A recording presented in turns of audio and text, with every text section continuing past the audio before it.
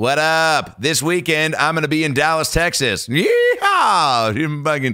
You don't sound like that, but if you do, don't take offense to it. Come out to the show because I'm going to be at Hyenas Comedy Club tonight, March 12th, through Saturday, March 14th. Tickets at AdamRayComedy.com.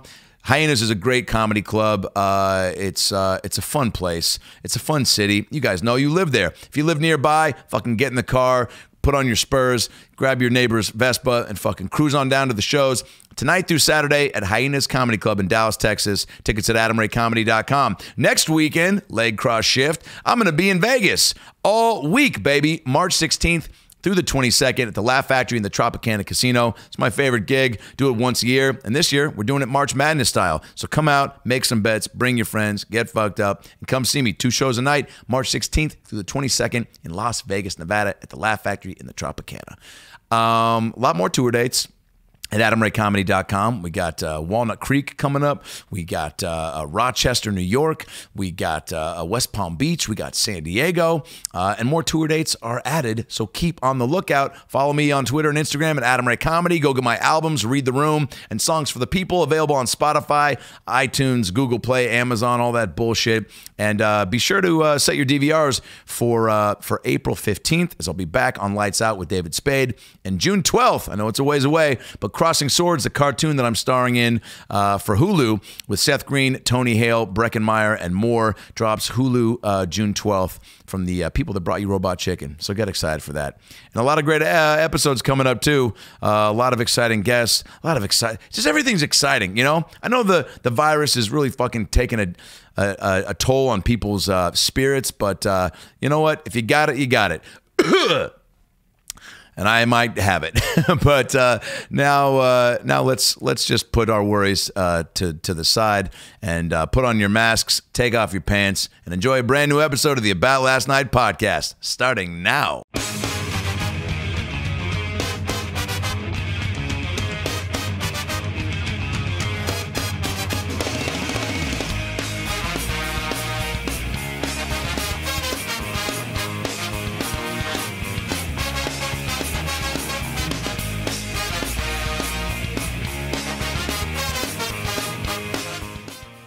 Do you have a new theme song?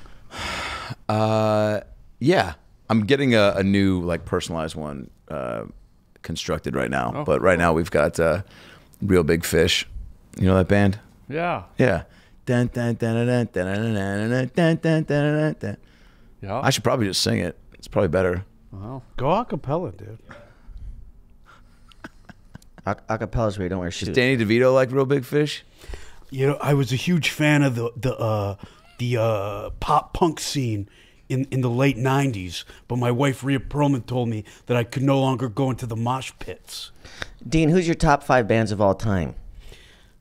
Guns N' Roses, Metallica, Queensryche, Zeppelin, and I also really love the Monkees. Harland's face. If you could bottle your face and put it into a peanut butter jar. oh my God, crunchy or smoothie? Crunchy. Great question. Which are you? If I have a breakout and I'm covered with pus-riddled zits, I'm crunchy.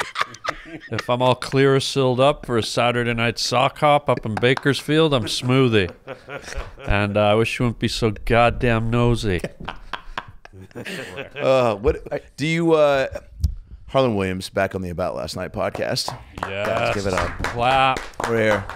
Clap. We talked about before we started that we're pretty high up right now, and I said, "Oh, are you afraid of heights?" And if you had said yes, I would be like, "I'm sorry, can we still do this?" But then I also would have said, "Oh, I didn't know that about you," and I feel like I know a lot about you. Yeah. I don't know if that's a fact that you share with someone early on in the relationship. Like your height anxiety? Yeah. I think you should. It's probably, if you want to know who you're getting into bed with type of thing. Yeah. If you're going to forge a friendship with someone, it's probably crucial right up at the beginning of the, friendship to know if that person has a fear of heights or not. Because, you don't want to go out. You don't want to hang out with someone, like go to a movie or Chipotle or drive through with someone who's afraid of heights. Or a movie about Chipotle. Is there a movie? Probably. This fall. Is it? What is it? This fall. In the mall. The chips are no longer on your shoulder. Chipotle. With a CH. I call it shitpotle. You should. Because when you eat that stuff, man. It goes right through you. You're like fishing for brown trout within half an hour.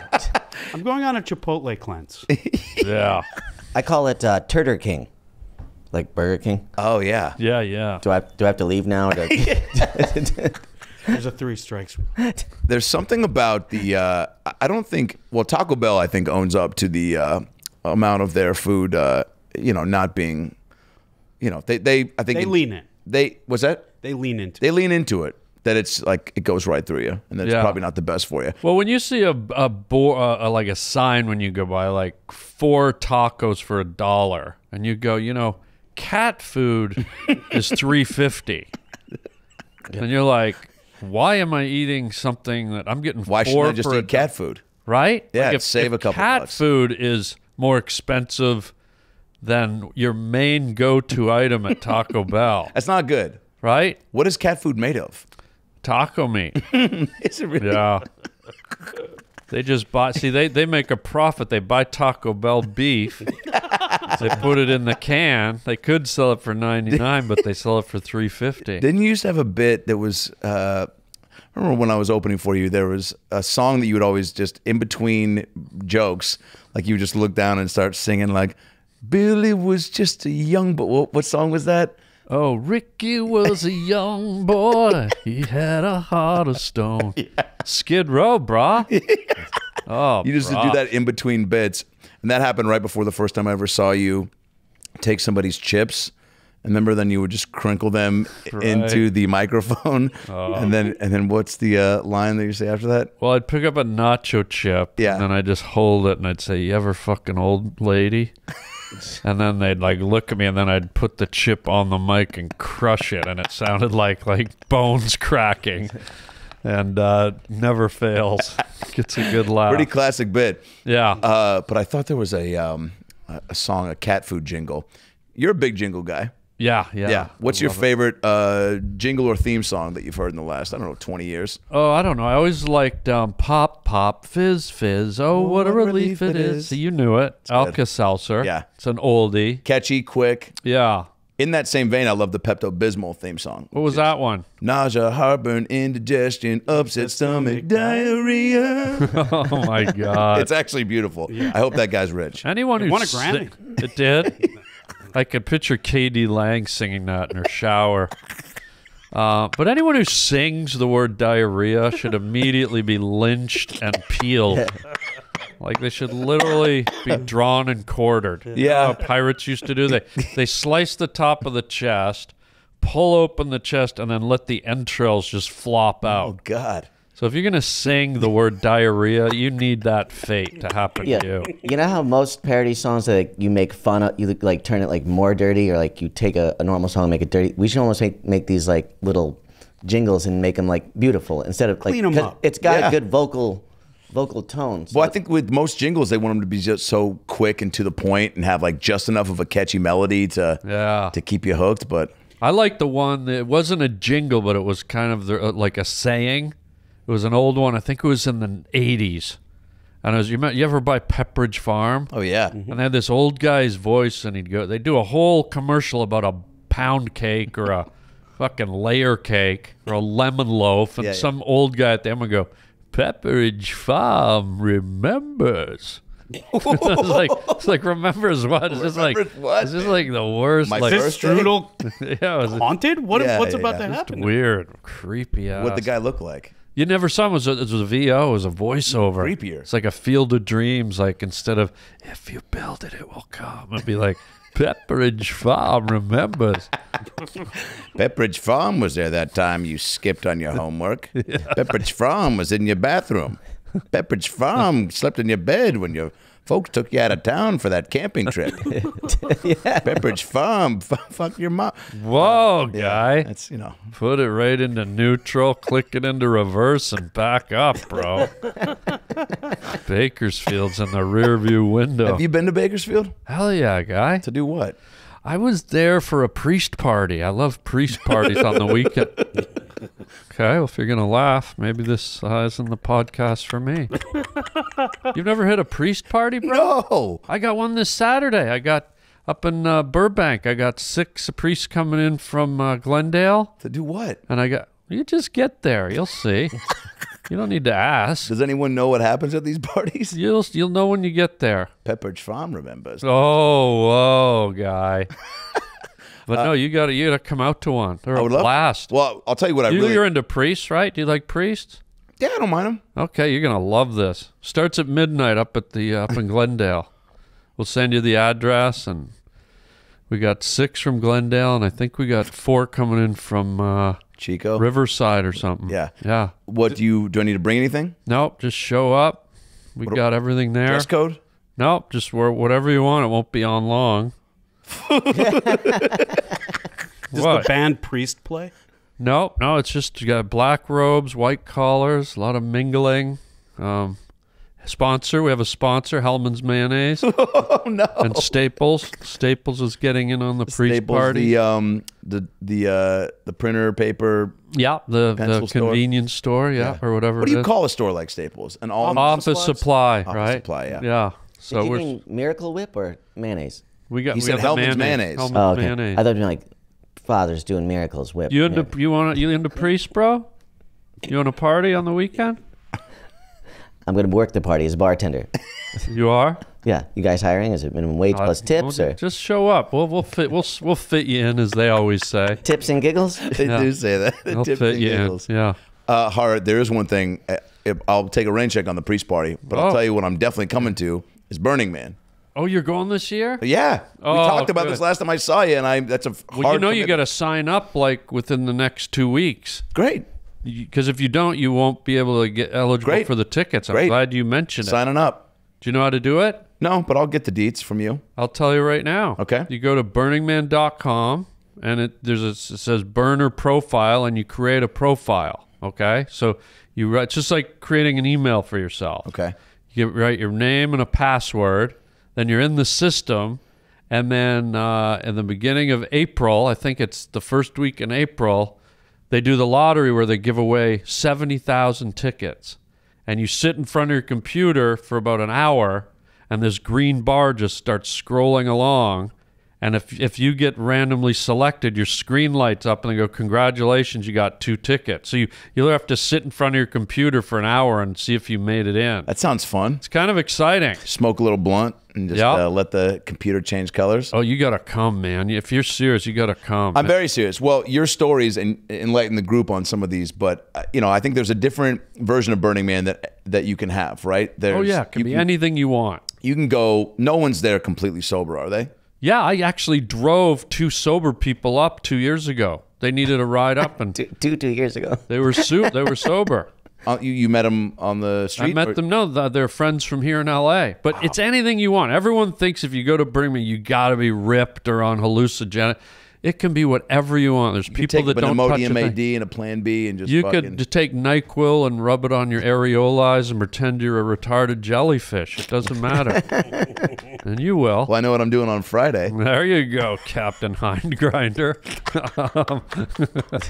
Wait, so how far away is it? I don't even know where. It's about a 10-hour, 11-hour drive. Jesus. Straight north. It's you can't fly?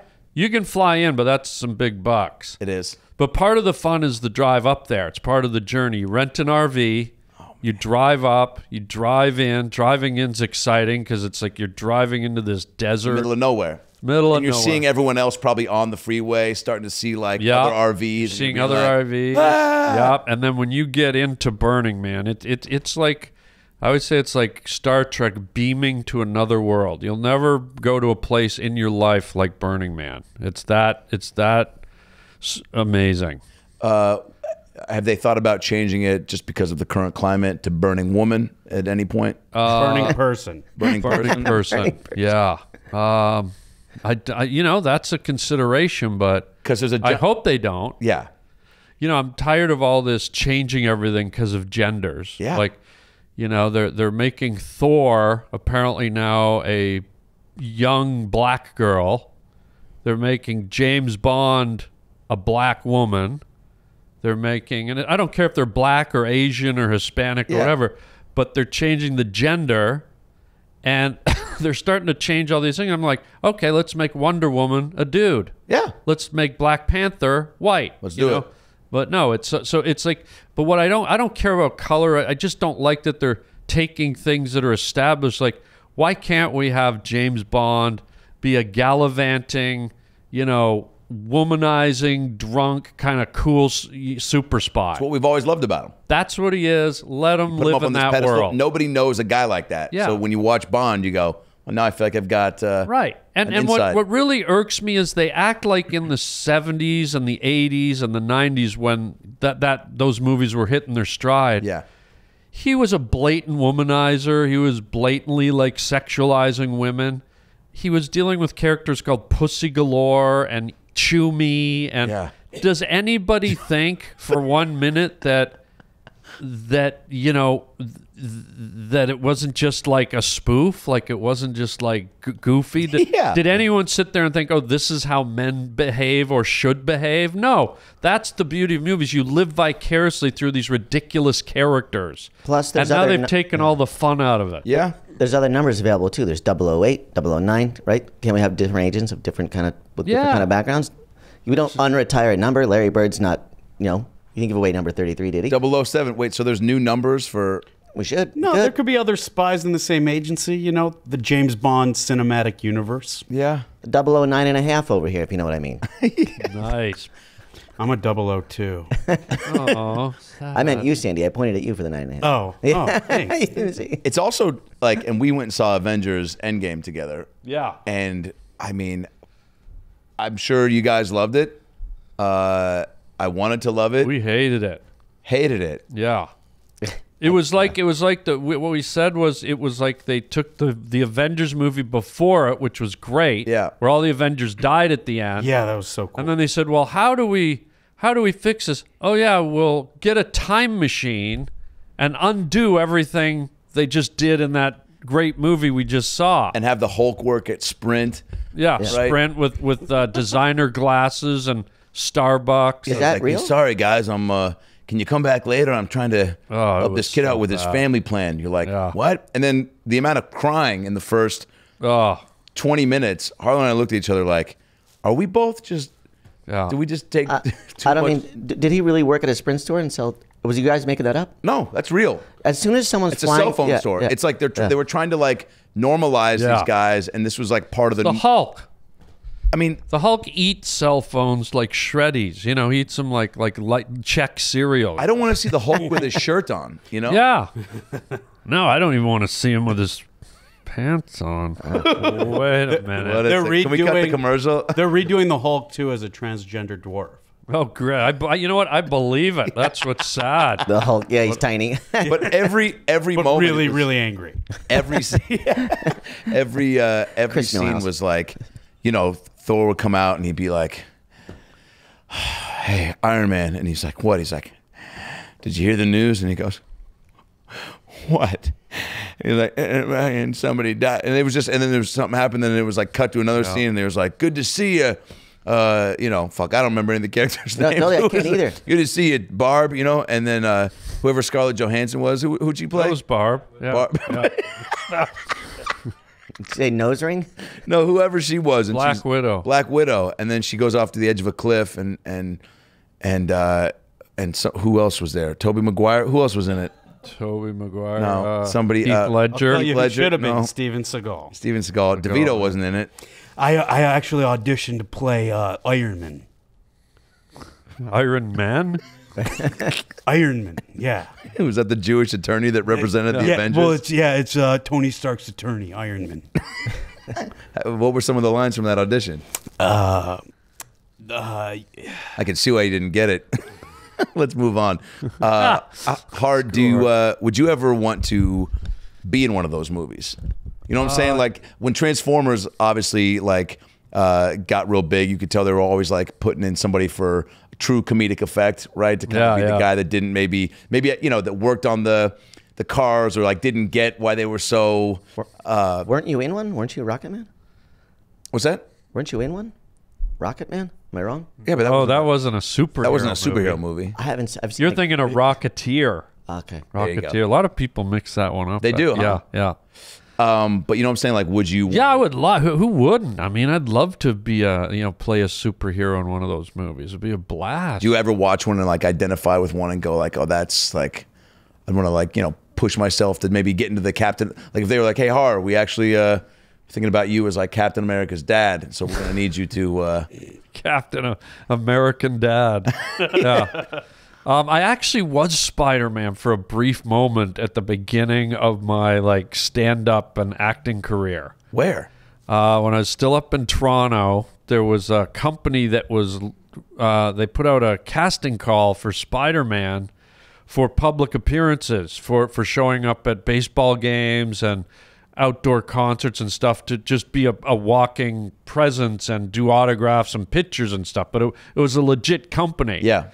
And I was a huge Spider-Man fan, so I showed up, and I was probably about 35 pounds lighter, and I remember I went to this audition, and they actually provided us with a really cool like Spider-Man suit. It was like really Was it awesome? tight, and it was like really.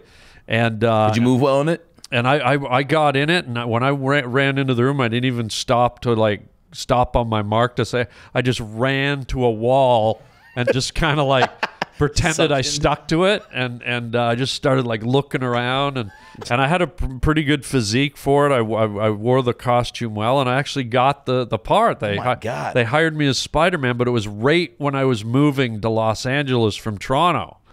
So I got the part, and I had to leave like 2 weeks later, so I never got to act out.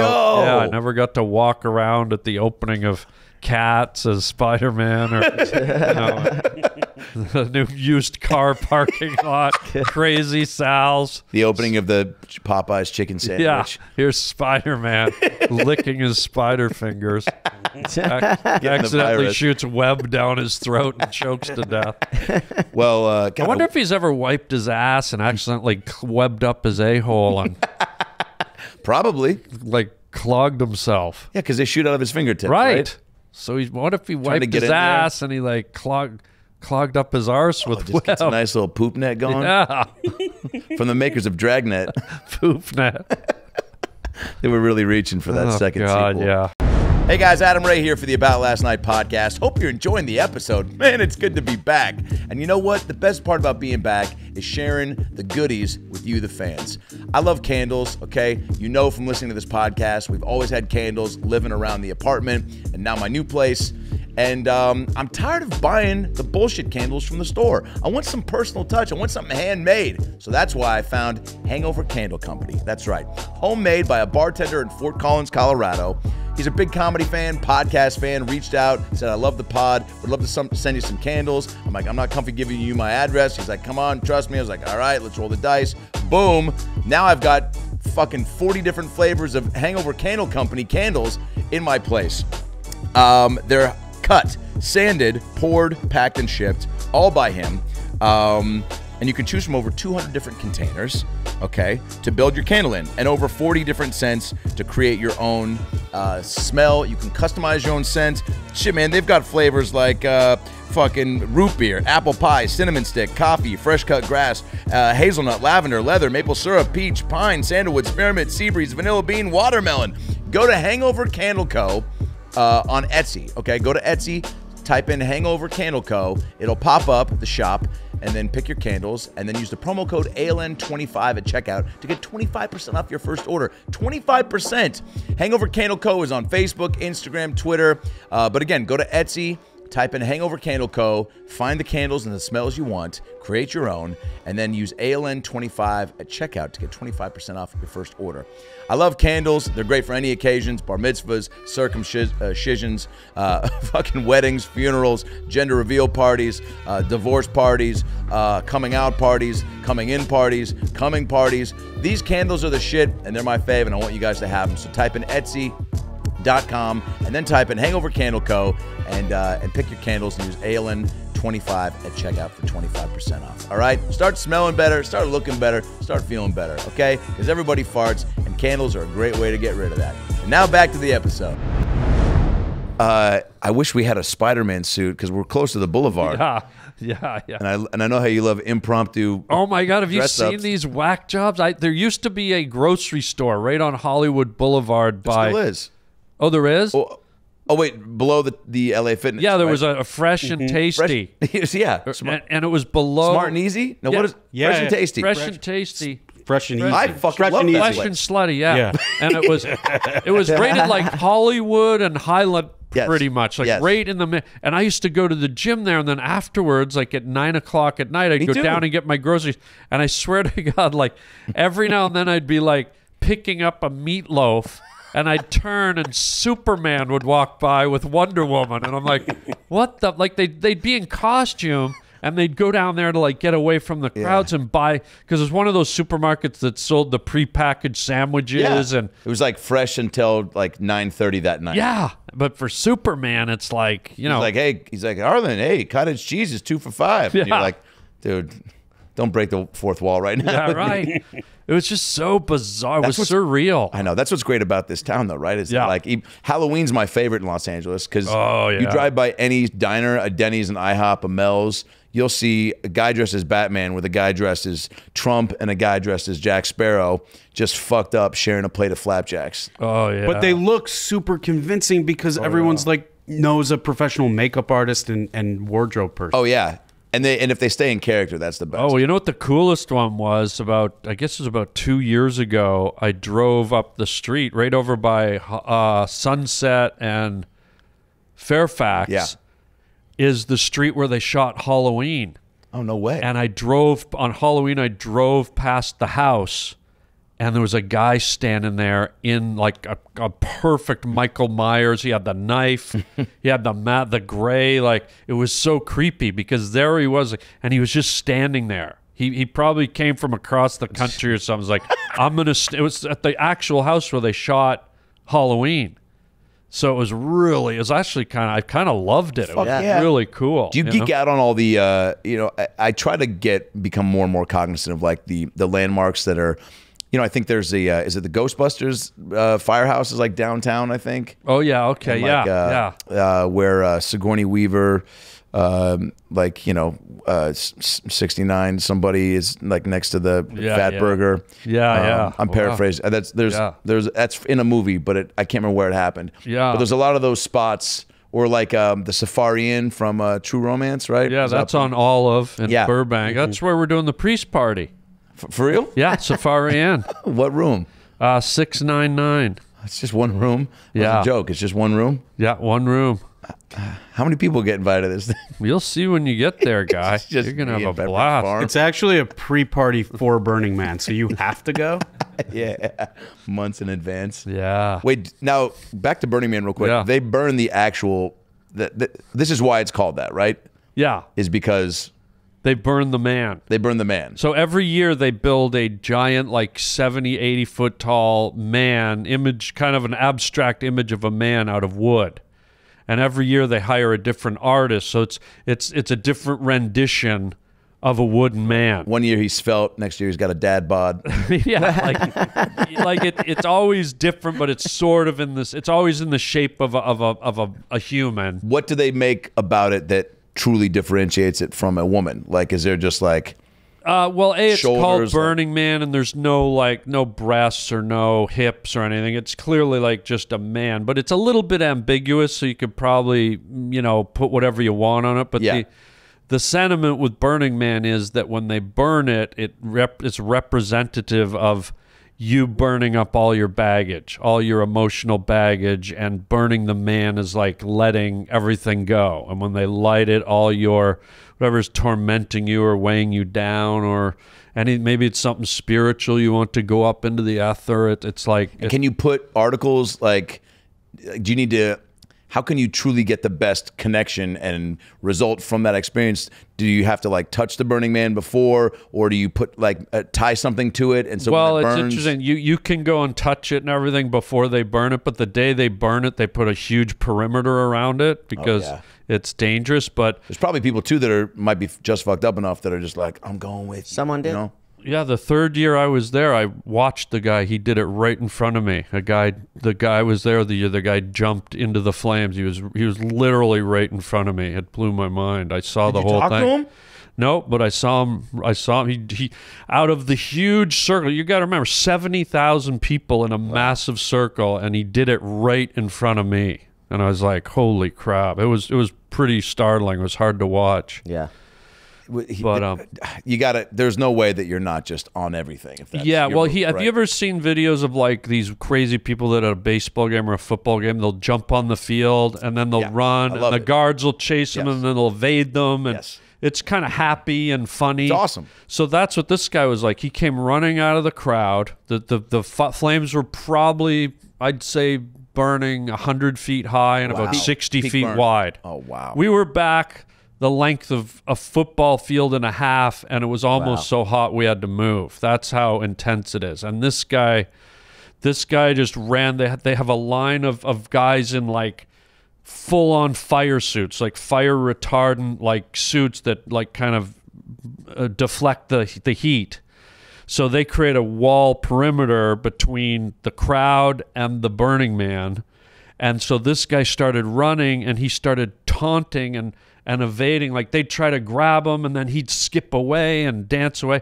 And the crowd actually thought he was just goofing with them. So the crowd was cheering. So he created a whole. He created a thing, and then in the last moment, a guard just missed him, and he turned and he ran, and he literally put his hands together like this and left the ground and dove into the flames. And then all I saw was one of these heroic like guards. Like I couldn't believe it. He risked his own life. He did everything he could, and he just reached in and grabbed him by his feet and pulled him out. And then 7 other guys came, and once he was out, they pulled him and dragged him on, and he was just smoldering. And I went, that guy's dead. And he was. You can't even breathe in that heat. It would just incinerate. You know, just taking a breath would cook your insides. Oh really?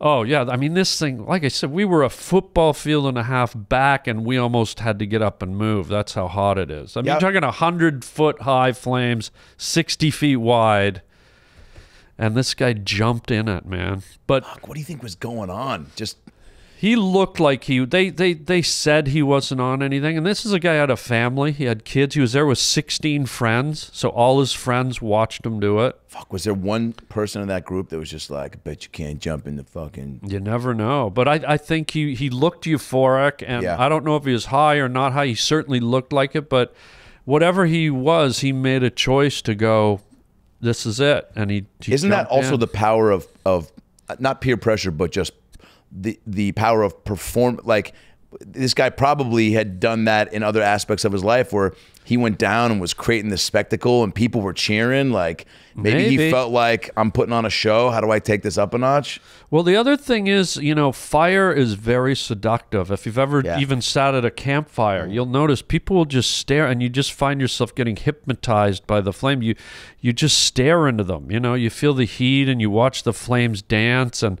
so I have to imagine if this guy was tripping, and here's this wall of flame going up to the heavens, he probably just, if I'm getting in his shoes for a minute, he probably just went, I'm coming, you know, and he just dove in. Like it was, maybe he heard something. Maybe he might saw have, the or Burning Man say something to him. Maybe. But to your other point, you can't leave things with the Burning Man. Okay. But what people don't know about Burning Man, there's a very spiritual aspect to it. And so just like every year they build a new Burning Man, they have a thing called the temple.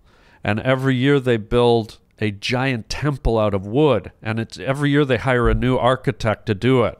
So some years it's this tall, pointed thing that looks like a church.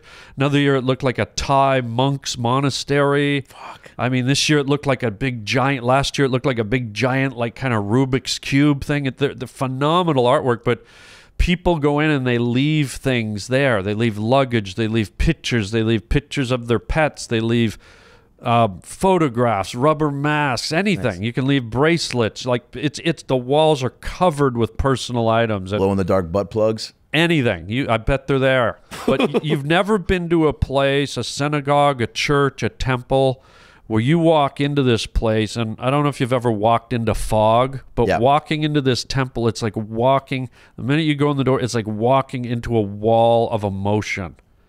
The people that are in there crying and praying, and it's non-religious, it's non-denominational, it's just a temple to pray and worship, but it's to worship and pray for whatever you want.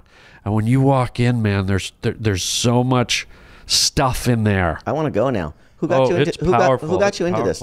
What's that? Who got you into this? Actually, a friend of mine, Julia Vatha, was doing a sitcom a few years ago, and she was one of my castmates. And it's really funny because she came back from the hiatus. Yeah. And she was so energized by this festival, and I think we had all heard about it, right? So she had a whole group around. She was like, "Oh my God, this festival! It's so amazing! You got to go!" And everyone in the group was just kind of repulsed. Everyone was like, "Oh yeah, oh." I thought you'd say be into it, right? It's like no, but everyone had that, and this is the reaction I get from most people when I say, "Oh, it's drugs. Yeah, that thing's for hippies." And whenever I see that, like I saw everyone go negative, and I went, here's this girl that's bubbling with joy. She's telling us about something she wants to share with us. And everyone's like, shut the fuck up. It was a beautiful moment for her. She's exuberant. And I thought, why is everyone pissing on it? I said, you know what? I'm going to fucking go. So I told her, I said, you know what? She said, come. And I said, I'm going to go. And I went, and this will be if I go this year, it'll be my 5th time. That's awesome. Wow. It was... I took Michael Rosenbaum with me the second time I went. He didn't want to go. He loved it. Here's an interesting story. The day before we were supposed to go, his dog lost his sight. He loves his dog. His dog went blind. Oh my God! Can you do that as a dog? Just lose it in one day? It went overnight. It was the day before we were supposed to go. Oof. And he said, Har, I don't think I can go. My dog just went blind. And I said, okay, well, let's talk about this. I said, you've got an assistant, full-time assistant. I said, your dog's gone blind. There's nothing you can do. I said, why don't we do this? I said, let your assistant take the dog to the vet, everything they can do. I said, there's one thing we can do. I said, let's go keep our plans to Burning Man. I said, print up a picture of Irv, that's the name of his dog, print up a picture of Irv, bring it to Burning Man, and the first thing we'll do, we're going to go to the temple, we're going to put the picture up, and we're going to pray that Irv gets his eyesight back. So Michael, he's very skeptical, right? He was skeptical. He wasn't going to go. I said, trust me, we're going to go pray. And I don't think he's a praying guy. So one of his fans had bought him a stuffed toy that looked exactly like his dog. So we didn't have a photo. He had this plush toy of an identical thing of his dog. I said, yeah, bring it. So we got to Burning Man that night. The next morning we got on our bikes. First thing, we drove out to the temple. Like I said, walking into people crying and sobbing, and there's pictures of people's loved ones and pets and everything there. And I said, Michael, just walk around till you feel a spot, and then we'll put Herb there, and we're going to pray. And we walked around, and we found this little spot, and we were with this other girl named Dee, a friend of ours. Yeah.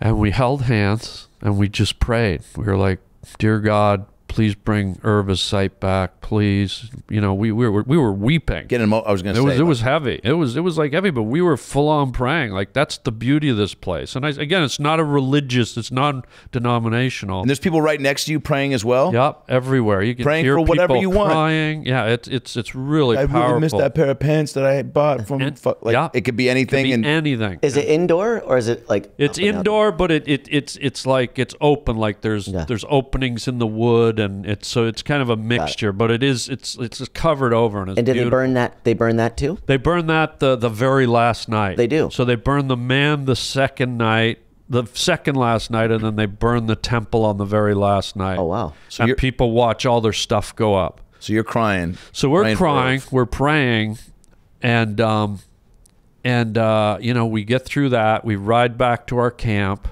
and it's hard to get phone reception out there because part of it is to block that, you know, that they try to turn you off. Oh, they want you to disconnect from the world. Yeah. But they should make the man a cell phone tower.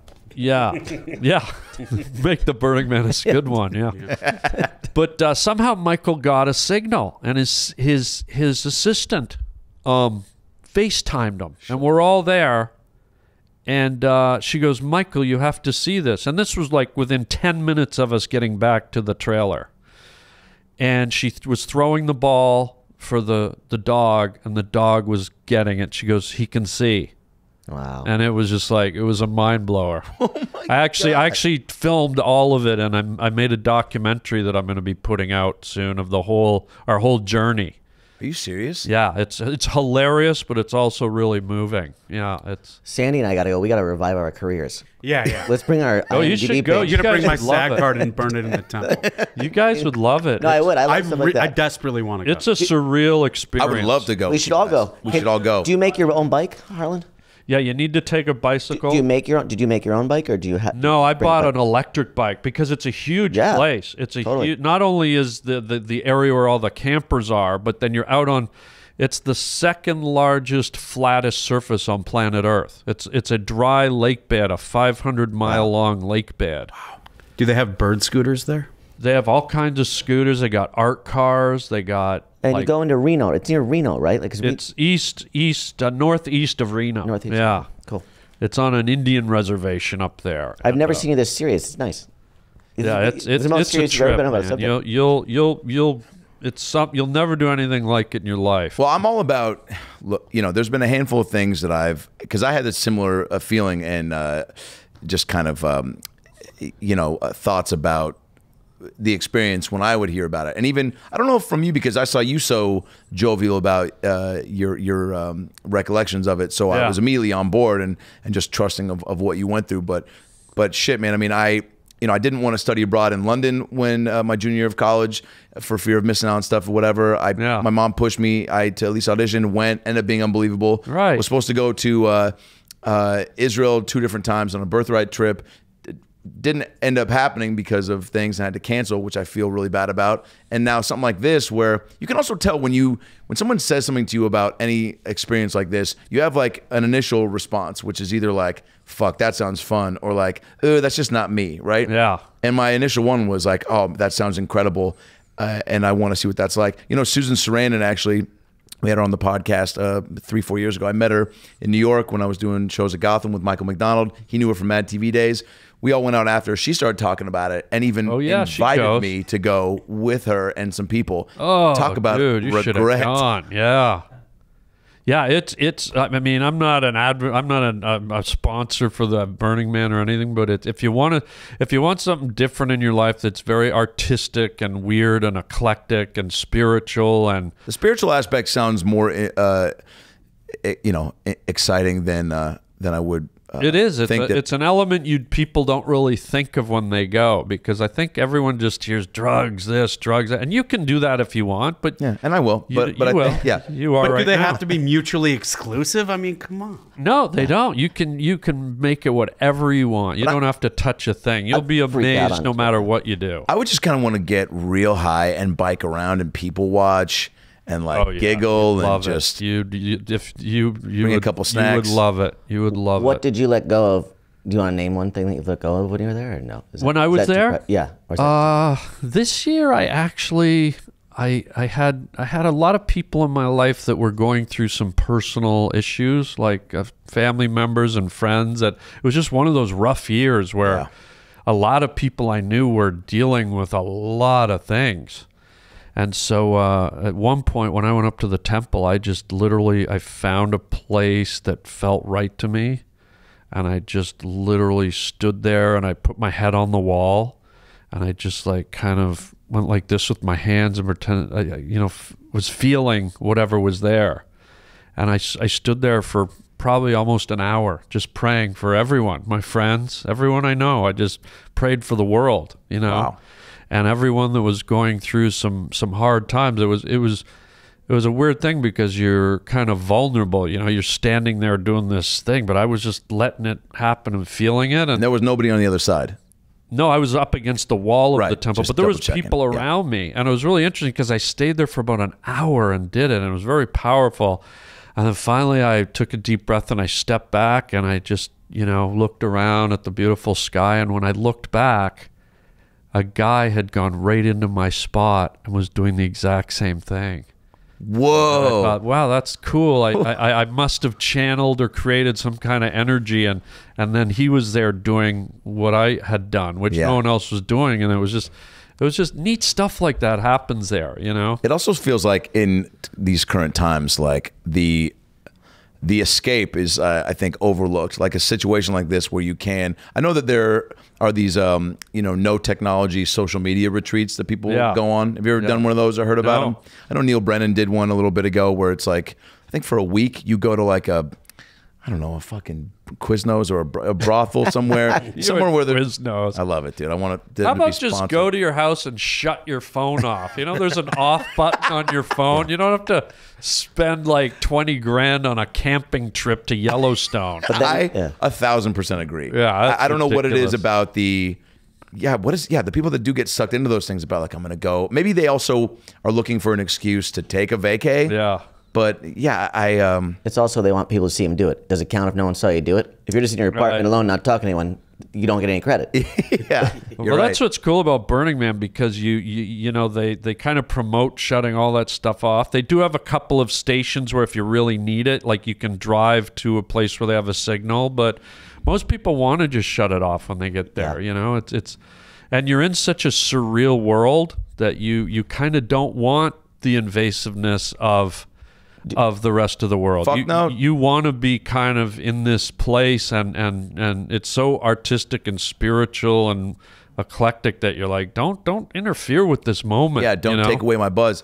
First time I ever did mushrooms, we walked through Will Rogers State Park. Oh my God. And we found this little nook. There was like a little creek, and that my buddy Nova stomped in for about a good 20 minutes. And we all looked up. It was right when we've all started tripping, about 8 of us. And we're like, Nova, what are you doing? He's like, I'm soaking up as much creek as possible. You never know when it's going to be creek season again. just crying, laughing. But we're sitting there, and we were by ourselves for a good hour and a half, right? Yeah. Talking to bugs, taking in the sights and sounds. I'm staring at the sun. I was going through a tough breakup from a girl in college, just completely, like you said, like just had this moment in this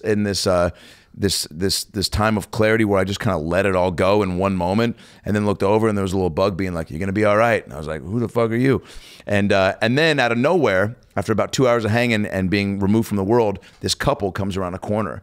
And we all started to panic, right? And they were as close to me. I was the first one that was like could see them. So I see them coming around this corner, and I go, "Oh, hey, go!" I go, "Guys!" And they're like, "What?" I go, "People!" And they're like, "What the fuck?" And I go, and I go, "Say something to them." So I go, and they get closer on the corner, and they just kind of look up and see us, and we're all sitting there in different pockets of this little nook, and I just go, "So did you guys fuck?" And we all just start laughing because I couldn't get anything out, and then they start laughing, and we're all crying, and then the guy just goes, "Man, you guys are on some fucked up shit." And we all start laughing harder, and then the wife goes, "Oh, well then that's great. You guys, if you're fucking tripping balls, you're gonna love this. There's a fence right up this hill." And one of our buddies goes, "A fucking fence? Slow down, lady." And then we start laughing even harder, and she goes, "It's a piece of history," and got like really upset that we didn't want to go check out this fence. And then we just start laughing, and then they both just walked through us pissed. The woman was just like, "Fuck you guys, enjoy your trip. I hope you die out here." Because we were so like not interested in her. Like, but come on, we're tripping. But so again, running into like something that, you know, we got very centered and controlled in this environment. Well, that's the thing about Burning Man. Everyone's on the same page, and everyone's full of acceptance. Like nobody greets with a hello or a handshake. It's hugs. Like no matter who it is, like, man, hello, you hug. And when you talk to people, there's no, "What do you do? How much do you make?" Nobody talks about their careers. What's the opening question at Burning Man? It's anything. It's like if you go up and talk to someone about fenders on a car, they'll sit there and engage you. Or if someone walks up to you and says, "I like rice," and you go, "Really? What kind of?" Like, it's so giving, and wow, no judgment. No judgment. It's just and nobody kind of talks about what they do, or it's just really like it's really kind of loving and accepting, and it's just a really cool It's like everybody who environment. moved from like a new school, like there's just clean slates across the board. And then when nighttime comes, it's just like it's a carnival. It's like, remember Pinocchio when the boys went to that island and turned into donkeys? Yes. And it was just a carnival of madness. Nighttime at Burning Man is just laser lights and techno music and fire breathers and costumes, and everyone's wearing LED lights on their bodies and on It's almost like why do drugs at that point? It's So, you know, surreal. kind of like hallucinate. Like I think just being sober would be Just best hula at that, hoops right? and Yeah. butt play and DiGiorno pizza. oh, Do you do- Quiznos, everything. Well, there's no delivery out there, so you have to do DiGiorno. I woke up with a Quiznos tattoo right over my Domino's tattoo. It was weird. Do you do that Finally. thing Tutu Tuesday or whatever it is? Like, doesn't everyone wear a tutu on Tuesdays? Am I wrong? Yeah, they do that. Do, It's like- do you do that? I didn't do it, but there's people that do it, or they have certain like events where on Tuesday you wear a tutu around, and some right. people do it, some don't. Oh, I thought There's so I thought many everyone events. had to. They give you a book when you go in, and it's like there's stuff going on every. Oh yeah, it's just Would you ever, because you're pretty prolific with your stand-up specials, and your last one, Caramel Corn the Pug, that was the Yeah. last one, right? yeah. Most recent, all filmed as Caramel Corn the Pug. Yeah, at the a Irvine dog. Improv. Yeah. The dog, which is hilarious and available on Amazon and iTunes to go purchase, which I highly recommend. It's fucking Thank you, brilliant, buddy. And there's a whole behind the scenes pre and post show scene with Caramel Corn, which is great. You also did a special called Force of Nature, Yeah. which is you out in the middle of the desert with just some animals and no audience. Yeah. So it wouldn't be too crazy to try to maybe do a special at Burning Man. You know, it's funny. They have a right at the center of Burning Man. They have like a home base, and it's the only place where you can buy anything. They sell coffee and ice. That's it. That's it? That's all you can buy there. Everything else you have to bring yourself, or it's a barter system. So people will give you whatever you want. So if you're hungry and you're walking around, you walk up to someone's trailer and say, "Can I have a sandwich?" They'll go, "Yeah." They'll make you a sandwich. Like it's just giving, right? Fuck. But anyways, at this home tent center, it's kind of a big giant tent, and they have like artists there, and they have musicians, and they have a stage where you can just sign a board and go up and do whatever you want. You the can biggest talk open mic about in the your world. heroin addict, you can talk about your dad, you can sing a song, you can do poetry. So one of the things at Burning Man, because of the dust storms, you have to wear ski goggles and hats and like masks to keep the dust from getting in. Yeah. And so I was like, you know what? I'm going to go up and do stand-up, but I'm going to go up incognito. So I kept my ski goggles. I said my name was Charlie Coconut or something, right? Classic. So they brought me up like Charlie Coconut. And so I went up and I had the ski goggles and a hat, and so nobody knew who I was. Wouldn't it be great though? Everyone's so like, there are some people that are fucked up and like, dude, I love this guy. Like, Yeah, right. like things that they saw you before. But it was funny because I went up and I did my material, but just totally monotone. Like, let's say I did a joke like, okay, so these two dogs walk into a bar, right? And they're really stupid and they get drunk, and one of them smashes their head through a window, bro. But I went up and I just did, so these two dogs walk into a bar and they get really stupid, and one of them puts their head through a window. So I did about 10 minutes of my act just completely without any, I just sat on a stool with the microphone and did it totally monotone. But did actual Harland bits? They were actual bits, but nobody knew it was me, and because I wasn't putting anything into it, Performance, yeah. and it was just, I thought, I'm going to see if they laugh with just the words. No like performance, no facial expression, no energy, and just see. And it was funny because some of them they laughed at, but nobody knew it was me. And I thought it was so weird because I thought to myself, you know, here's a guy who's been on Letterman and Leno, and like hundreds of millions of people have seen me, you know? And it's like, here I am sitting in front of about 200 people, and no one knows it's this guy that they've probably seen. What was Most that of like? them has probably seen me No, in a movie of or course. somewhere, you know? Nope. So it was really neat. I felt like the stealth fighter. I just like kind of a covert set. It was kind of fun. At any moment, was there a party that wanted to just kind of like lift the mask at the end and be No, like, because I would have been Coconut humiliated if they're like, "Who the fuck's this guy?" You know, because it's not. When I say people have seen me, they've seen me. It doesn't mean I'm like Brad Pitt, where I'm super famous. You know what I mean? I get you. Some right. guy's like, is that the guy from The Rocketeer? Yeah. Is that the guy from Quiznos? Is that the guy that jumped in the Whoa, Oh, too soon. come on. My mom's watching. But think- anyways, it was fun. It's also a great exercise in trying to gauge the level of your material, right? Like if you to maybe like do that at a I think it was It was Ali just Wong. an experiment, you know. but Totally. It was fun. Ali Wong was telling me I heard it on a podcast. She does that at the store sometimes, just to kind of like she'll do stuff in a real low, whispery tone and Yeah, not put all the I've seen her. performance on Yeah. to kind of just see if the jokes itself Yeah. have I anything to think them. we all do that at some level. We kind of don't perform at our top level. My first time I did Letterman, they almost canceled me because of that. I went into New York to do my first Letterman show, and when you go there, they take you around the city the night before and they Run call the it sets. run the set. How many? That night was my first time doing Letterman, and I think three guys came out with me, and we went to like 5 or 6 clubs. And my whole thing is, I'm coming into New York, I'm doing Letterman for the first time. There's magic to that. Yeah. I said, I don't want to expend that magic at the local clubs. I want to save the performance for that moment when I walk out. Yep.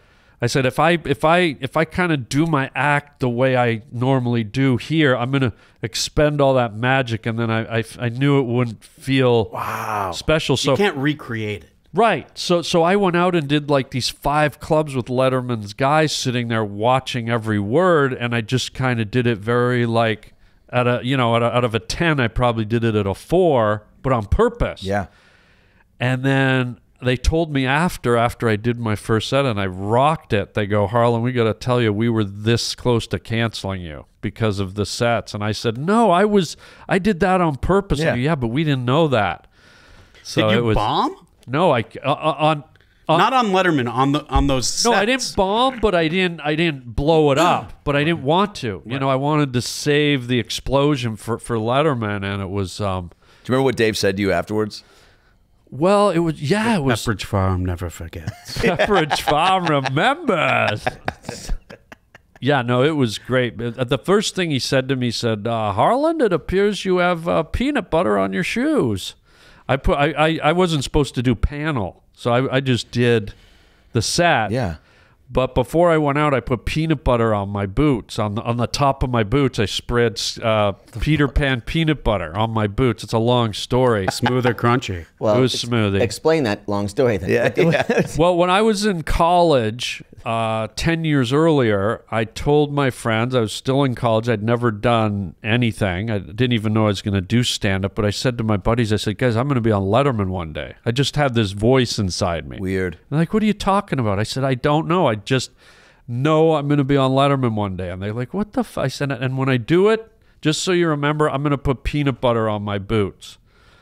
And so 10 years later, I did it. I put the peanut butter on. And I remember all my buddies phoning me the next day. Like, Losing their fucking they mind. couldn't believe it. But Dave loved it so much, he called me, and I ended up doing panel. So the first thing he asked me about after my set was, why is there peanut butter on your boots? Harland, it seems you got is that a peanut butter on your boot? Yeah. Yeah. Oh my god. Why did he call you to panel? What were you promoting at the time? Were you just doing stand up? No, I was just just love it. supposed And they to do called you over, yeah? span up and Cool. get out. Cool. But then he was so amused by the peanut butter that I ended up doing a whole extra segment with him. Did you have any jokes said, or did you just kind of tell the story? No, we just riffed and we talked, and he asked me about the whole story about the shoes, and yeah, it was pretty fun, man. You're always so good on the on every show. I would just venture to assume you're probably partial to Conan throughout the years, just because of the amount of like play that there is and back and forth. Yeah, I And it liked seems them all. I liked them all, but Conan and I definitely had a special chemistry. Yeah, you you know, do. like we. From the get-go, man. I have gone down rabbit holes sometimes of just like first few okay. times of you on his early late night show, because that's Yeah. that was, I loved Letterman, but Conan in the late night slot is when I truly became like, when you got to see So these good. people that you liked in movies and TV shows, that was the only other way to see them be kind of like this. Right? Yeah, right. And so to see you on those things, and Conan was just so generous with the he was- silliness. No, he was great, man. Yeah. He was. Norm is great with him too, and you and Norm almost have similar kind of sensibilities too. Like they have great chemistry. Yeah, he was really. We have a good vibe. So where are you with stand up right now? Where are you? You're still going up a lot. I love that you're at the store now a lot, which is great. Yeah, I work at the Comedy Store a lot here in town, and going on the road a little. I think I'm up in Calgary, Alberta, with Tom Green in same show. I think not in 2 weeks. So me and Tom will be up at the Laugh Stop in Calgary, Alberta. That's a famous club, yeah? Yeah, it's been around for like years. It's not where you started, is it? It's one of the clubs I did when I first started doing the circuit in Canada when I was starting out. Wow, they're still there. Go fucking nuts. Yeah, so it'll be really cool. That's, I mean, Toronto, what, Yuck Yuck's there is the hometown show if you were to do one. Yeah. But I mean, do you feel like just Canada in general like owns you guys, so it's like anywhere you go, there's going to be a bigger reception? Yeah, I mean, you know, it's like anywhere, you know, when you go home somewhere, it's like usually people like to come out and see you. So it's neat. It's neat to go back, and you know, the whole thing about Canadians, it's another level of impossibility to get anywhere in this industry, because, you know, it's one thing if you're born in the US, you can just say, hey, I'm going to go to Hollywood, or I'm going to go to New York, or I'm going to get in the entertainment industry in America. But in Canada, there's the whole barrier of immigration and money and citizenship and working, legally working. And so it's just another big hurdle to trying to get to where you want to go. And so it's neat when you go back, and I think Canadians recognize that you kind of took those risks to try and get there by moving away. And so I think they show appreciation by coming out and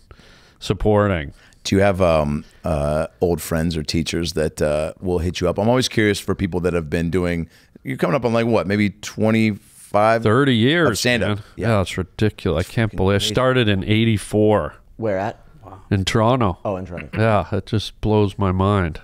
It doesn't feel like it, by the way, but that's where we're at. It doesn't? No, it doesn't. I still feel like a freaking kid. It's bizarre. Do you still, even just driving around LA, have flashbacks to like when you first got here, which was shortly, was Dumb and Dumber wasn't what brought you out here, was it? No, I came out here with nothing. With nothing, that's right. Yeah, I just came out here on actually not nothing, it was that voice. It's that same voice that said you're going to be on Letterman one day. That's what pulled me out here. I knew I was going to be on it, and I thought, well, this voice is telling me to come to LA, and it sounds, I know, nutty, but it's always been this inner voice that's kind of guided me. Does it start with a work visa, and then you can come here? No, I meant. Who says I'm legal? How does that work? I don't know. No, it happens with you have to actually. What I started with was work visas. Yeah, they lasted like 2-3 years at a pop. Yeah. And then once you're here on the work visa, then hopefully you're getting work where you can put enough proof of work together where you can then go to the next phase where you can apply for a green card. Then you have to get approved for a green card. And what's a green card exactly? Like you can stay for like 7 years or something? A green card, you can stay for 6 years, but all you have to do is renew the green card to stay for another 6. You don't have to go through all the rigmarole. And then the next step is to become a citizen. So, are you a citizen? Now I am, yeah. It's like a video game. You keep it is. It's like, for sure. Like citizenship, like later. the video game. Because how do you get the green card? Does someone sign off for you? Or does Adam sign you up for it? Or? Do you have to have references? Yeah, you have to have people write letters of like prominent people in the industry. You have to have a sponsor. So I had to have a sponsor here, and that's when I first came down. I had a sponsor who was a manager. It's like an AA 12-step program. Yeah, that's what I mean. It's like people don't realize that. I think people ask, why are Canadians so funny, and why have so many Canadians made it? Because I think guys like Jim Carrey and Mike Myers and Howie Mandel and Michael J. Fox and Matthew Perry and Leslie Nielsen and all these famous funny Canadians, I think it's because it's so much work just to get here that, okay, we're funny, but we're also like, we came here to kick ass. We came here. We don't want to go back with our tail between our legs. And so I think Extra a lot drive, of it huh? is there's this extra drive with Canadian guys to really like. It's a time quotient. It is. Time You know, is a huge I factor. came here with every cent I owned. I had about, I think I came down here with about $18,000 back in '84, and that was after working for 6 years to build. That was all my savings. Holy shit. And I said, I'm gonna go till this is gone. And I was down to about $4,000 when things. After you exchanged the 18,000. No, I had 20. Okay. And then, Okay, and got I it, got lost like 2.5 just with the exchange. So that's another little hurdle. That's when you rough, only have so a little rough. bit of money, that hurts too. The worst. You do a gig in Canada, Yeah. you get paid, and you're like, yeah, I got $2,000. You come back, you're like, oh. 13. Yeah. But so I was down to my last probably I think about $4,000 when things just started to click. Do you remember that moment? Did you have a little bit of like look in the mirror, like, you know, I don't know how, but I need to turn things up. I need to get a little more active and go to do some casting workshops or something? You know where we what? just I like, never did. I had that voice inside. I've happen. never been a panic guy. I was very blessed because I've never worried. I've always been like, it's gonna happen. just trusted in what you got. The voice, man, and it always did. Everything I thought was gonna happen happened. It's like a positive schizophrenia. It is. It's weird, Yeah. but Well, you do need that delusion, right? We've talked about it, like to be out here and a overall like arcing belief that it's just like you have to have that, and it's not. It It's helps, an acquired that's skill for set. sure. Like Yeah. some people, I mean, shit. The amount of kids I went to acting school with in college that don't. I'd say in the 25 kids that I started with freshman year in the acting program, senior year we had maybe 17, and then now I think maybe there's maybe one that's still pursuing it. Wow. So yeah. it's like it's easier said than done to just be like, I'm gonna go for it and then just keep going for it. Oh yeah, man. It's I mean, when I look at all the guys I started with in Toronto doing stand up with, like I think Norm MacDonald me and him were coming up at the same time working together, and I think he's the only guy that really out of that whole group really popped, you know? And all those guys, I'll say it on record, were super funny and talented. You know, all these guys I worked with, and to see that like me and Norm are the guys that kind of popped through. It's just weird. It'd be cool to do a some sort of Netflix doc and go back and find all those guys and like you and Norm, like do a big show and pull all those people. Like there's a show that on Netflix right now, or I think it's on Disney Plus, that Kristen Bell gets old people that used to do high school plays together, musicals. That sounds depressing. It kind of I went It's to a the high opposite school. of Burning Man. Yeah, burn That's you, the title. man. Yeah. burn you, man. Yeah. But you get all these people, yeah, like to come back Yearning and, man. and they did the plays like they did, you know, Grease or whatever, and so they get the girl back and she's like, "Hey guys," and they're like, "Jill," and she's like, "Yeah, I was Sandy," and they're like, "Fuck," you know, and then they see the guy and like yeah. and then they It's put too the, depressing. Okay, yeah. all right. Well, I was gonna say you get you and Norm get all the old. Well, not that these other, I don't know what a lot of these other guys are doing. That might be fun. I just know that a lot of the guys I worked with, I haven't seen them in movies or TV or That's whatever, fine. but it doesn't mean they're not doing great things. What if they're still all very funny just in normal everyday jobs? Yeah. I mean, I'm not saying that their lives went off the rails, but I'm just saying how hard it is to pop through and even get a commercial is tough. A Tricks commercial. Yeah, that's right. Wasn't that your first one? Tricks commercial? No, it wasn't my first. It wasn't? one. Wow. My first commercial, I think, was unbelievable. This is how naive I was. I think my first commercial was a Super Bowl ad, Holy and I didn't shit. even know the significance of it. Yeah, Holy shit! it was so weird. For what product? It was for Budweiser. Oh my god! Yeah, it was. Remember what you did? Yeah, it was me and this girl, and we're out on safari in Africa. We shot it up in north, like up near I don't know, Oxnard or something, Right. out, The Africa out in the of hills. California. Yeah, and the gimmick was we had a Land Rover with a roof rack, and on the roof rack was a cooler, and they had like 8 trained chimps from an old one all the way down to a baby. So it's kind of like those Russian dolls. Yeah. So what they did is, while we were parked looking at like a zebra crossing the road, the monkeys formed a chain, and the big one went up, opened the cooler, and then they handed the cans of beer right down to the baby. And then they all ran away. I think it won an award or something. But Sounds like it. But I didn't know anything about the Super Bowl. Like in Canada, I didn't watch football. I didn't know anything. So I didn't even realize it was a big deal. But And we allowed you to be a citizen? this was when I was on a working permit. Yeah. I'll give you that. Yeah. Yeah, were you saying we allowed him to be a citizen not knowing what the Super Bowl is? Yeah, totally. Yeah. Oh, I That see. should be on the Okay. questionnaire. Yeah. What is the Super Bowl? Yeah, you can't book a Super Bowl commercial and not know what it is. That's not fair. I had no freaking clue. I had no idea. They even told me, like, yeah, it's going to be on Super Bowl. I was like, okay. Like, I didn't Is that know. a new network? Yeah. I didn't know Super Bowl was a big thing. I didn't know Thanksgiving was a big thing. In Canada, it's not that big a deal. But when I got here, it was like, everyone's like, Thanksgiving, you're going home? I'm going, who flies home for Thanksgiving? Yeah.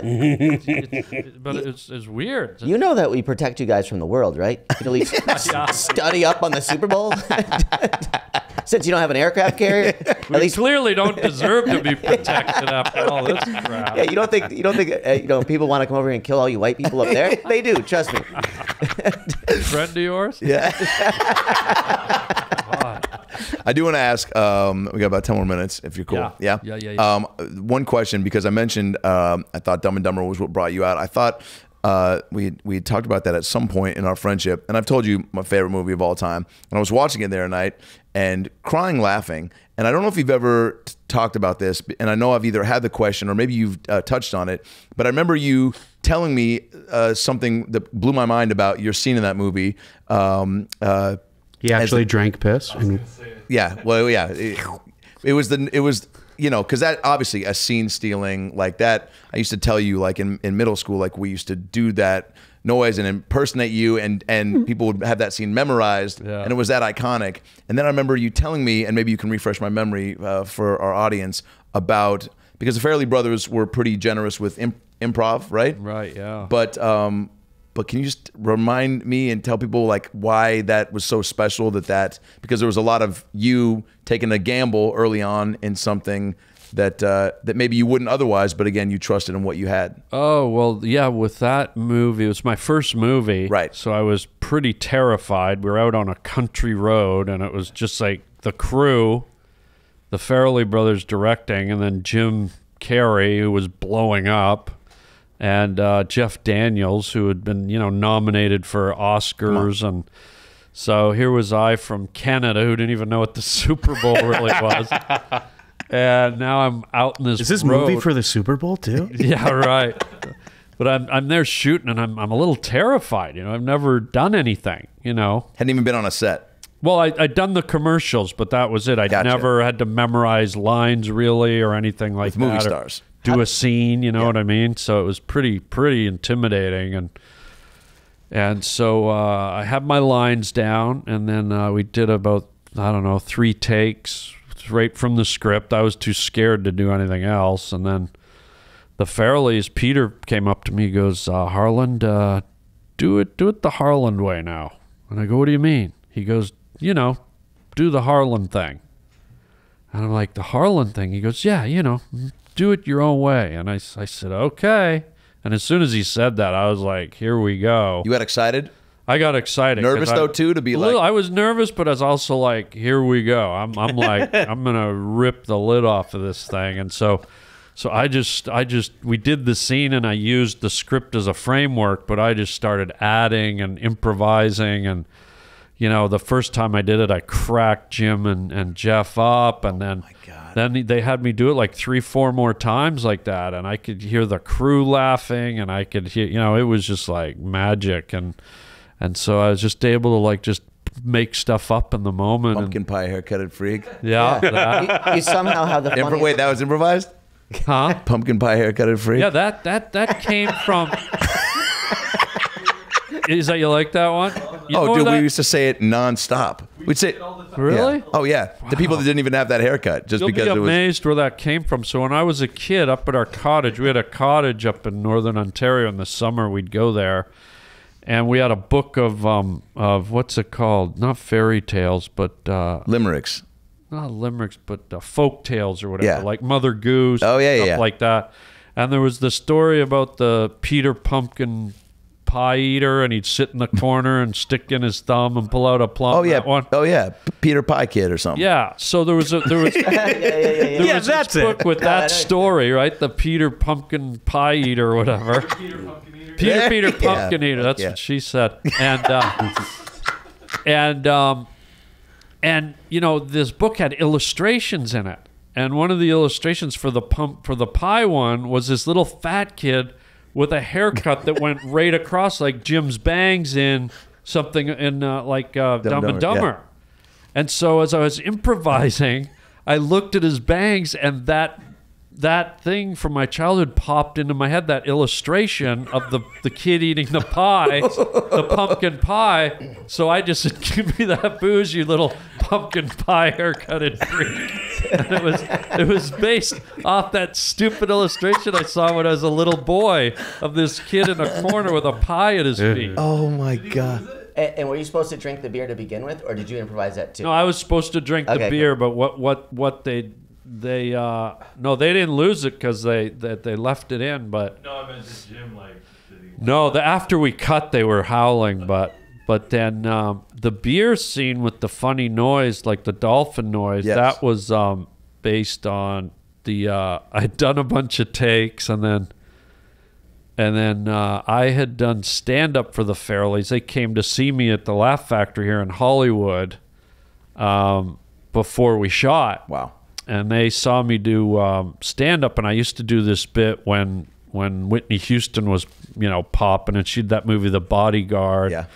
She did that song, I Will Always Love You, and there was a point in the song where she said, I will always love you, and her voice just kept going higher and higher and higher, and I used to do a bit like, what if her voice went so high she started doing a whale call, like it just went, I will love you, and then I'd be like, and the Farrellys, so we'd done all these takes, and they said, do it again, and this time do the whale noise.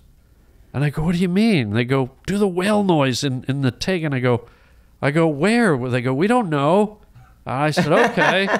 So then I just thought, what if the guy like drank this bottle and it was piss, and piss no one drinks piss. So I thought, what if it caused a weird chemical reaction when it hit the enzymes of a human's mouth?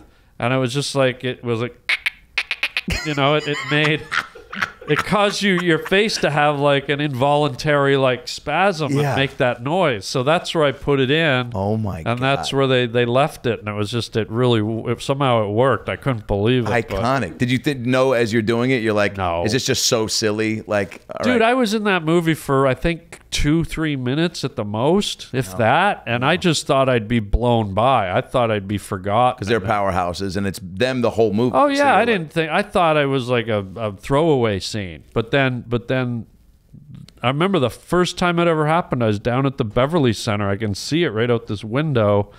And I remember the movie had been out for about 6 weeks, and I was walking to my car on the sidewalk on La Cienega, and this crowd of like probably 12-year-old schoolboys walking down the sidewalk, like probably about 12 of them. And I was just minding my business, and all of a sudden they swarmed around me, and they go, "Are you the guy? You're the cop with the making the?" And I was like, "Well, how do you know that?" And then that was the first time I realized, like, and they were quoting the lines and stuff, and I went, "That's awesome. How weird is that?" Did you ever get like anyone that was like serving you at a restaurant and be like, "Hey"? Psst. Oh yeah, I was at a fancy. I was in a fancy restaurant in Montreal once. Steak, lobster, and I was walking through it. I had a nice meal, expensive, and as I was walking across the restaurant to leave, some lady goes, "Hey, piss drinker!" Like, right. So it has its ups and its downs. Did you do it? Did you do the noise back? No, to it? I was just humiliated. That's one of their famous dishes, actually, at that restaurant. Can I get another piss drinker?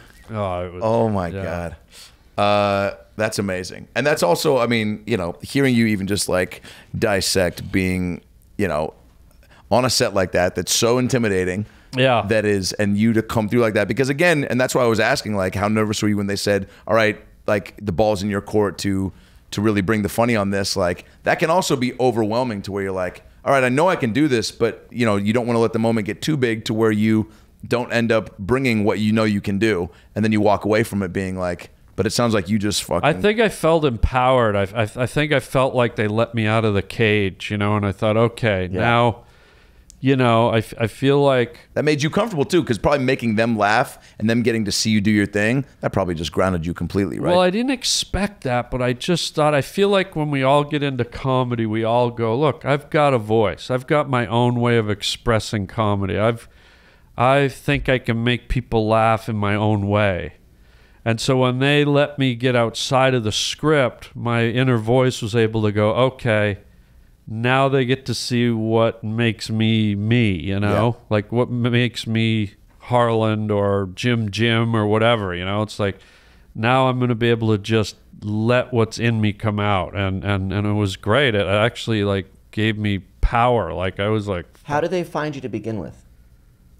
They found me through Jim, actually. Jim was doing stand up at the local clubs right when I got into town. Oh, he was still doing stand up then. He was doing stand up still, and so I was doing spots with him, and he just loved me. And he yeah, I could see that. He asked them to come see me at the club, and then he asked me he got me in for the audition. How old were you at the time?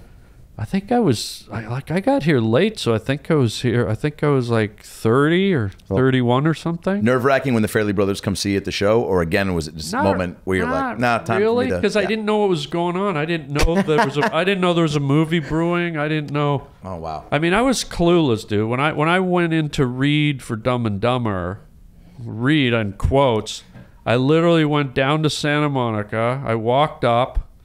I walked in, Bobby and Peter were there, and we said our hellos, and I sat down. They said, okay, great, Harland, did you bring your script? And I went, what script? And Bobby just looked at me and goes, this is our guy. Jesus Christ. This is our guy. Like, I literally didn't even come in with a script. I just thought you met. I thought you met and talked, and, they see how they like you. So I was just Drink clueless. this piss. Yeah, I was. Drinker. That was me at the restaurant. You go, who you betting on the Super Bowl this year? He goes, what's the Super Bowl? They go, you're booked. I was really clueless, but I think that was kind of what helped me get through everything too, because I was a bit naive to everything. Were they even those guys at that point too? Because what did they directed at that? What had they directed at that point? Done. So this was Dumb and Dumber. I think they had. Mary was a couple Super Bowl commercials. Yeah, Mary was definitely. They were just popping this. Because that's why they put you in Mary, obviously. Yeah. Another, I mean, and you've talked about it before, but another just insanely like. So because of Dumb and Dumber and what you did when they let you out of the cage, did they let you out of the cage from the get go then for something about Mary? No, same thing. They get a few. And it's not just them. I do it off the book to show respect to the process and to the movie and the writers, and so I give it, and then after one or two takes, whether they ask me to or not, I start going wild. But they once again asked me to just let it rip, and I was like, gladly. So that's my favorite scene. You steal the scene every Thank you, man. What's Ben Stiller like? He was great, and in that moment, he was great. I don't think the scene would have worked without him, because I was being so crazy, and he was just being so normal. And perfect straight man. He was a great straight man, and he was cracking up in between takes. But when it came to just letting me be that psycho serial killer, he knew his role, and I worked off of it so great, I'll tell you who else is a great straight man: The Burning Man, who I hope we all see come next fall. Yeah. Fall, right? Yeah. And speaking of men, can I tell you about my latest project? Oh, yes. Actually, no, we'll close the episode with it. So, Harland, you've been in so many countless TV shows, movies, stand-up specials. You've created your own content. You've had your own killer podcast. Yeah. And now you're embarking on a new series. Yes. Called... Two Guys in Their Underpants. Excuse me? Hello, Pepperidge Farm Ream members. Where the fuck? You sent me this video when you were like, hey, bud, when I come on the pod, I want to plug this show. And I was like, for sure. Great production value. Insane. But it's, I mean, again, we'll show it where, I don't know where most of your ideas come from. Where did this one come from? All right, so this show's called Two Guys in Their Underpants because I was in a craft shop years ago, like probably 15 years ago maybe. Okay. And for some reason, they had these two little dolls, like kind of like generic made in China, like Barbie doll, but they're Ken doll. They're not Ken dolls, but they look like sort of like Ken dolls, ambiguous white guys. Like Ken's friend. Yeah, and they had on were white boxer briefs and black loafers. And I picked a couple of them up, and I thought, for some reason, these are talking to me. Like they're funny. I just thought they're so like generic white guys, and the fact that they're wearing white boxer briefs, and that's it. It just something made me laugh, so I bought them. How much? I think they were like $4 each. Awesome. They're just nothing, and so a long time ago, I shot a little video of them like climbing an orange tree. And it was like 2 minutes long, and I showed it to some people, and they were really like excessively laughing, like more than I thought. So I thought, well, maybe I'll shoot some more. So I started shooting some more, and like I'd show them to friends, and they'd be busting up laughing really hard. And I was like, there's something to this. So then I started taking them with me wherever I traveled all over the world. And I take my camera, and so I've been shooting episodes called Two Guys in Their Underpants. I've shot them at Burning Man. I've shot them in Saudi Arabia. I've thrown them over Niagara Falls. I just posted an episode this week where they're fucking the St. Louis Arch. Finally. Finally. But it's just ridiculous because they're dolls, so I can put them in. And it's kind of like Beavis and Butthead meet Mr. Bill. And so what a great they're way to physical and they're violent and they're ridiculous. So I can put them in the weirdest situations, and I'm having a blast with it. So I've got 21 episodes. Holy shit! Yeah, and it's a whole season, and all 21 are available now. Well, I put a new one up every 10 days. Okay. So so far I've posted 5, but they're exclusively on a digital platform called Patreon. So if you go to patreon.com/Harland Williams, you can join. It's kind of like a cable station. You pay $5 a month for Good access for access to see it, and it's not just that show, but I'm going to be putting up other content as well. It's kind of a page where creative people can put their stuff, and fans of your stuff can pay to see it, and their paying helps finance the stuff. So I've been just shooting these damn Two Guys in Their Underpants episodes like crazy and having a blast. They're also shot beautifully. Like that's the other thing too. Is that thank you. Are you DPing this and like? I do everything. I'm literally the only one there. I hold them. I move them. Dude, the trailer like it's fucking. Yeah, I got them on fishing lines. I like slide them. I mean the stuff. I'm like a Cirque du Soleil guy. There's no one there but me. I'm just doing it all, and that's actually part of the fun too. It's not only creative, writing them but shooting them's like there's a lot of direction that goes into them because they don't have articulating mouths or anything. They're just kind of stiff. Yeah. So I've got to create a lot of movement with the cutting and the way I shoot it. Right. And where do you do it? I do voiceover for the two dolls, and it's really ridiculous. What are their names? They don't have names. I've left them very ambiguous. They look very ambiguous. They're the same doll, but I just took one and with a Sharpie and put a mustache on it. And so they look different, but I purposely made them very you don't know if they're gay or straight or like they're just ambiguous, weird. Yeah. You don't know. They don't have names. They're just two guys in their underpants roaming the planet. So Sam loves it. Yeah. Is there an arc to the season? Like, can we expect new characters to be introduced? There's a new character coming up. I did one where they play they go into a celebrity horseshoe tournament, and the guy hosting it is another doll who's got curly hair, and his name's Melvin Cinnamon, the boy from the palm trees. And he talks like this. He's having a celebrity horseshoe tournament. And what he does, the guys show up at a horseshoe pit, but he can't find his horseshoes, so he makes them play horseshoes with their spread. So they're throwing at each other at the metal pole with their crotches. It's just ridiculous. Oh my fucking god! Yeah, dude. it's really fun. So it's just really stupid. 21 eps, man. Yeah, if you like weird, binge 'em. crazy, everybody does. Just like silly. I think you'll really like it. So patreon.com// Harland Williams. Fuck yeah. Yeah, man. Oh my God.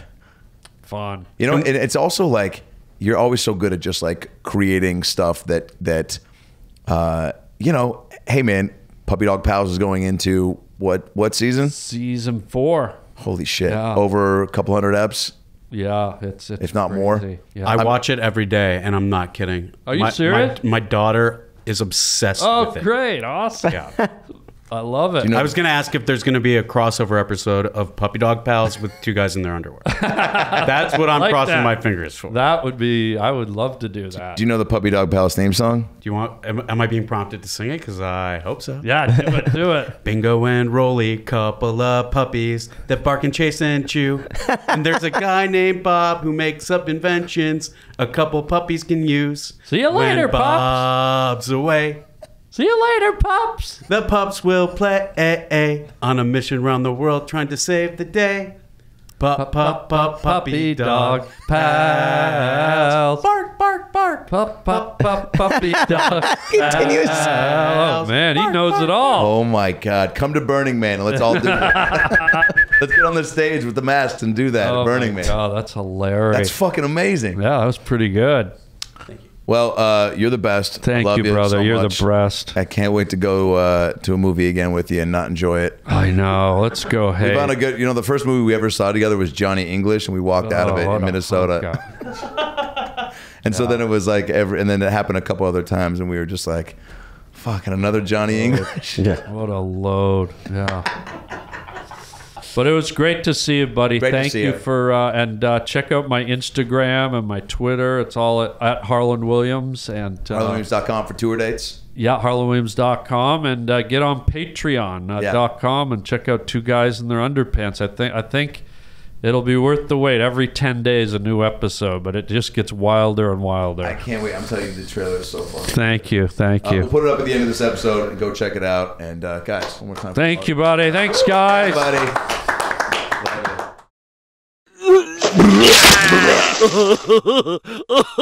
They're 2 guys in their underpants, just 2 guys in their underpants. They like cheese and they like games, they like to fart and like to dance, jumping around in their underpants, traveling the world from Detroit to France. Just 2 guys in their underpants.